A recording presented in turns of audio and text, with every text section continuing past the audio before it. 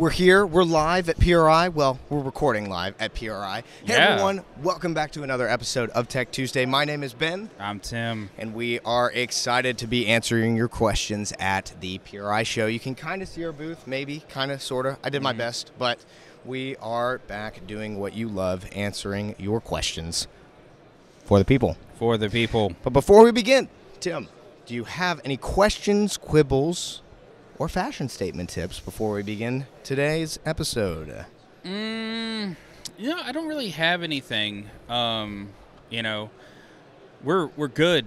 We're vibing good. It's positive vibes around here. I mean, it's been a fantastic show so far. A lot of really cool people we got to talk to and meet.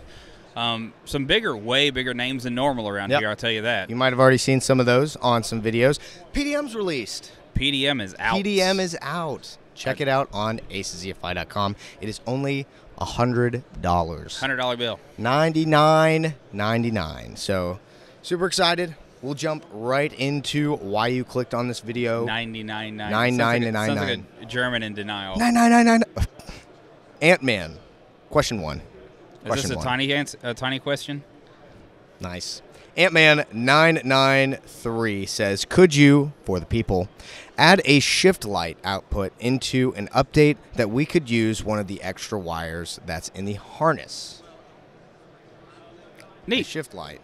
Here, I'll keep this in the middle. So that's there's a whole thing I want to do in the next year, which is my arm in the way? Is that better? It's okay.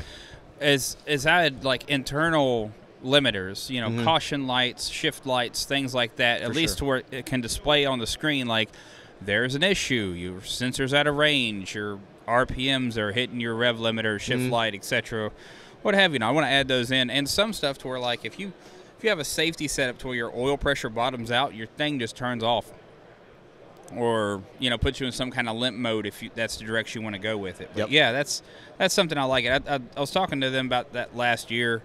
And no, I think it's a good thing to do. It's just we haven't had the time to focus on that particular thing, even though it is on the list. It's just not done yet. That's okay. One of the things that I liked about PRI is that people are asking those similar types of questions. Yeah, we did get asked that a couple times. Yeah. So Colin Morgan Delta 5 India. It is a LS base 408. Thank you, guys. Looking forward to the PDM being released. Already PDM done. Is released. Welcome, welcome. Go check it out. Absolutely. Let's see what we got here. Craft Works MC. Oh boy, I believe this is a long one. Is it? You can... Oh my God. Yep. Let's see, Tim. Glad you mentioned EGT sensor info. It was on my brain, but I figured one step at a time.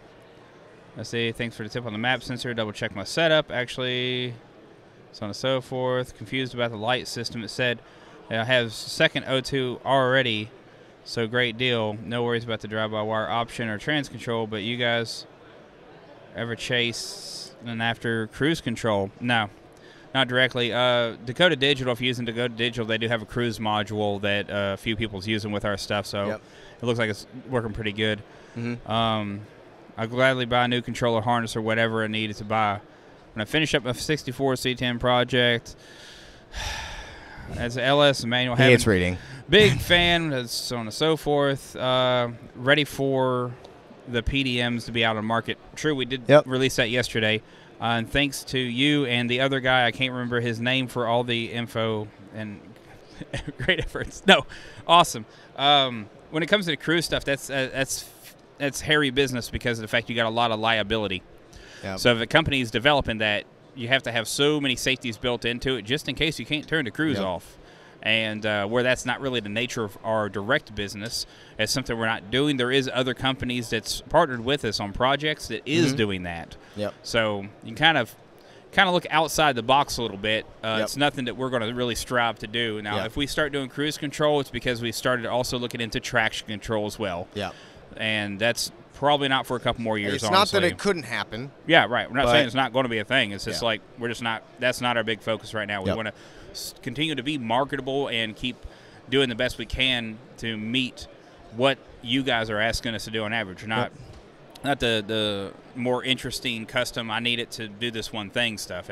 We need to see the volume. Absolutely. All right. But I mean, it's just not a no. It's just not Yep. a. It's a not yet. Yep. All right. Danny Richard as our question 3. Installing a Deuces Wild Master Kit with a Command Center Surge Tank fuel system on my dad's restored 1972 Ford F-250 with a stock 390 and stock manifolds and single exhaust. Was planning on placing the O2 sensor just behind left and right bank Y so that it reads both sides. Do you agree with my placement? This truck has been in the family since it's been new, and my dad's daily driver, so I'm sure there will be more questions to come. Great videos. Thank you all.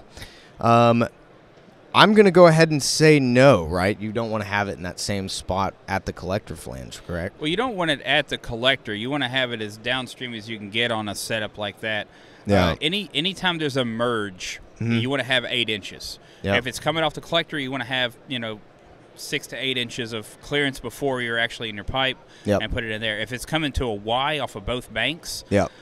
you want to go a few inches past that, because the different pulses from each side of that creates turbulence, which can confuse the O2 sensor. You need it in a nice smooth laminar flow situation there. That way it's not turbulent air. You don't want turbulent air that you're trying to sniff from. You know? Yeah. That's cool. Deuces Wild Command Center setup. Yeah, I love that. That's It's sick. a good setup. Sweet. Ant-Man 993. Will there be an option to customize the handheld screens, like change colors, background, and gauge layouts? Yeah, that'll be a future thing. We got a good layout right now, but we want people to have customization to it. So if you want to be blue or green or yellow or pink or what have you not, or just lay them out in different combinations, that's something we are working towards in the next year. So with newer handhelds and displays coming out, you're going to see a whole lot more ability to customize that as it goes. It's true, and we have the PC ability to do such things, right? That's very true. 64-bit architecture coming out at the beginning of the new year, so we're Yep. excited about that. So Bigger, spicier chip, overclocked it a bit more RAM, bit more awesome stuff we can put in there. Yep, absolutely. Let's see, gray line. Josh. We'll wait for Josh. All right, gray line overland. Does the gauge setup have a fuel gauge in it for us guys that need to know how much fuel we have? Not yet. We're still working on it. This in terminal release. We've been releasing it next month for the last 6 months, but it's true. Yeah, I know. Yeah. No, but they're working actually on the graphic user interface for the actual how the graph looks itself. Yeah. The technology is there, the pin's there, the hardware is there. Yeah. It's just literally in the GUI. It's like we need to have it set up to where you can scale that appropriately and it actually functions. Not just is it in there and works. We don't want it to only work with one parameter. We want it to work with everybody's stuff. Yeah. And that's what the setup time is. Yeah. Josh was talking to me a little bit about it this week, too, about the different types of fuel tanks that you have as well. So it's not like a one-size-fits-all. Yeah, that's why you have to have it customizable. The T Sunrise. I misspoke on my previous comment. I meant to say I would put a noise filter, or a noise filter would be helpful on the main 12-volt feeding the equipment from the battery. Sorry for the mix-up. So, helpful on the main 12-volt feeding the equipment from the battery. Not really needed one there. Yeah. Now, if the guy who's going to use the V main for that sound system as well. V main doesn't go to the battery. Yeah, I would not. Sticking to what you said last time, triggering a relay to power that.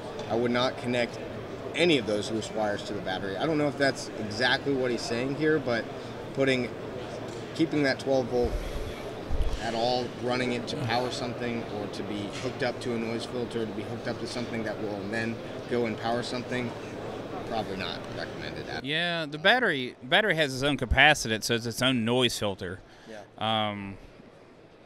Feel free to elaborate on that. Yeah. I would steer clear of hooking anything up directly to those, even with any kind of filter or anything like that, to those loose wiring harness ends. Yep.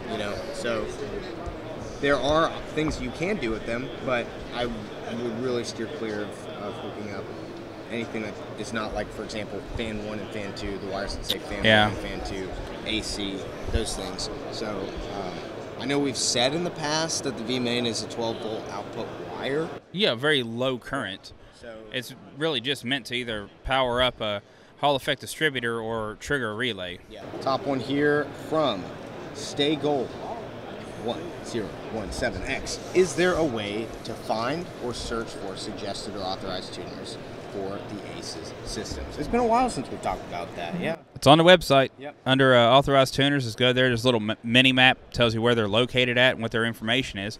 Yep. I don't think it has any other prices or anything. That's more of a them thing. That's their business. But yeah. On the website is where you go to find that. If you're wanting to become an authorized tuner. Oh, yeah. That was a drill. Just for the record, for anybody who wants to know, that's a drill. They're putting in riv nuts next door. For anyone that wants to become an authorized tuner, if you do it for fun, if you have a shop, if you actually have a dyno, all those things, what do they do, Tim? Well, you get on acesefi.com and fill out the actual application. The process goes through, it gets reviewed. We do a whole lot of internet stalking on you. Yep. And make sure we can verify who you are, your shop, and all that other information. Then we start a communication, which turns into a little bit of a kind of an interview to make sure it's like, you know, we're just training you on how to adapt to your tuning style on our system. We're not teaching you how to tune. That's for people that already does tuning, has experience with multiple different systems, and want to adapt to the ACES strategy on that. Then you can be authorized. Dawn Daughter, let's see, what brand of headers are you recommend for a 625 horsepower small block and a 69 Camaro street car? Well, headers are all kind of going away in the past. There's a lot of custom headers. Obviously, Hedman's a good one. I've been using a lot of eBay headers, modifying them accordingly. None of them fit, so that's just the nature of them. You'll buy them, and you'll have an old 69 car, and it's this factory spec. The body's stretched a little bit, it's tweaked a little bit, the engine's in a slightly different location over time, so the headers always hit things. You have to customize them up or dent them in. A lot of the ones we've been doing recently just been going straight eBay headers. There's no particular brand I like anymore. You know, you can spend a whole lot of money on headers or spend a whole lot of not money on headers and kind of come up with the same outcome, unfortunately. It's just headers have just gotten really weird lately. Unless somebody's making some custom ones with the particular material you like, it's going to be hard. You'll be hard-pressed to get the ones that actually fit really well. Sure. Cool. I like those kinds of questions revolving around builds, too, just because... Yeah, it's just super hard to get... Than just DFI. Yeah, and it's like headers. A lot of people think you just buy headers and they go right on and they fit perfect and there's nothing you need to do. If you're buying headers, most likely you're going to need to know some things about headers, unfortunately. And even, are you getting the right ones for your build? Next question is from SHPBR, talking about the O2 sensor. This is from the O2 sensor video on the LS guide. What about the catalytic converter right after the header as far as O2 placement? Yeah, so if you check in there, you notice that one muffler was real close to the collector flange. A cat's going to be the same kind of thing, but the issue with running O2 sensors in a catalytic converter is it's going to read incorrect. A lot of times people have to get rid of the cats or extend them further down the exhaust system to get the O2 sensor to read correctly. Because if it's just collector and then there's a cat right there, you're actually going to have to move that cat somewhere, most likely, to get it to function correctly. Yep. I hate that, too, because that's what we ran into on that Challenger when we was doing it.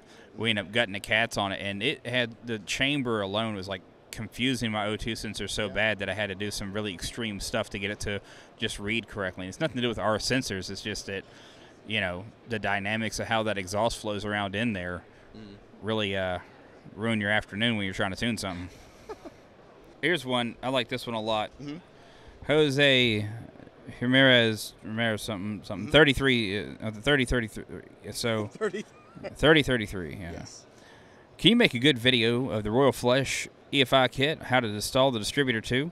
There is a few videos I've done out there previously, but whenever I'm doing the kill shot system video here next, it'll be the same function as doing the Royal Flush. So you would refer to that. And I may actually just keep that video segment slightly separate and tie it to everything related to a magnetic distributor, because we're going to film the best we can. and talk about locking it out, talk about throwing a thing in there, how you need to line it up, how you need to time it. So that'd be a video in itself, but we are going to add it in with our product videos as well. That way, if somebody says, because, you know, I made that one video about locking it out and then another video about actually installing it in an engine as well. We're just going to do the same thing but for Aces this time instead of, you know, my own channel. Yep. My thing is we could call it TBI, but we have Jackpot TBI, which is not the same as far as overall install. Yeah, but Jackpot TBI would be LS. Okay. I mean, if you want, we could just call it TBI, because it would, for the most part, cover Royal Flush, Deuces Wild, Kill Shot, Kill Shot Pro. Call it most TBI. Yeah, most TBI. Most TBI. Most TBI installation processes and guide.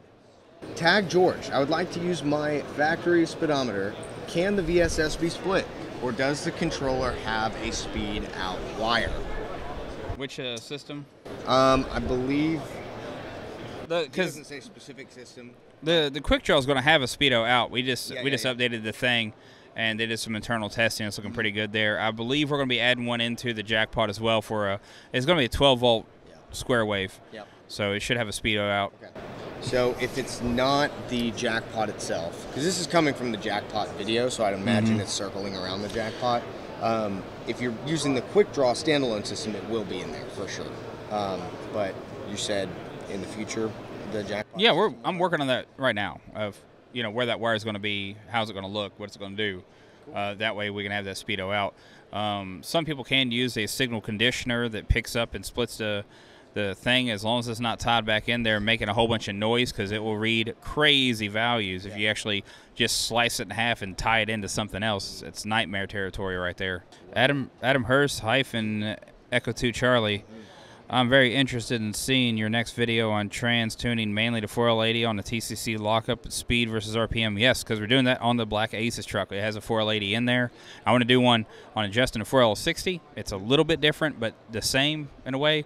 And I want to do one solely on the 4L80. It's the same kind of business. It's a little bit different. They are just a little different, but it's fine. Yeah. So we're going to go through all those parameters, kind of pointing at the screen and talking a whole bunch about what that means and what it does. And then we're going to try to actually show, when I make a change, how does it affect things. Things that are applicable across the board, we're going to place those videos in multiple areas. It'll be the same video, but it'll be, like, hey, it's a kill shot or a TBI unit or a Jackpot, and it's going to be, here's a video about doing fans. Because even the parameters in the handheld look extremely similar where they're at, so you can watch that video and be dialed in. A lot of people, if we make a video installing a kill shot, but we don't do one on a Royal Flush, for instance, they don't look at the name. They just think it's a completely different system where it's just got a CDI box in it. It's so similar, it's kind of hard to make the same video twice, because you'll be doing the exact same video twice. I hope if you had the chance to come to PRI, I hope you had the chance to come by our booth, talk to this guy, see our products. A lot of those things that we released or announced at SEMA are also absolutely, here. So, like 64-bit, EGT, Lambda, CAN-IO, all those things are here to play with, mess with, look at. So, but yeah, thank you guys so much for watching this episode of Tech Tuesday. If you liked it, please feel free to leave a like down below. If you have questions about EFI or Aces EFI, please feel free to leave a comment down below, and we'll be happy to get to it in the next Tech Tuesday video. Or if just other people that are looking to do EFI, send them our way as well. Oh, yeah. Thank you so much, everyone, for tuning in, and as always, we will see you all in the next episode. Bye for now. Bye now.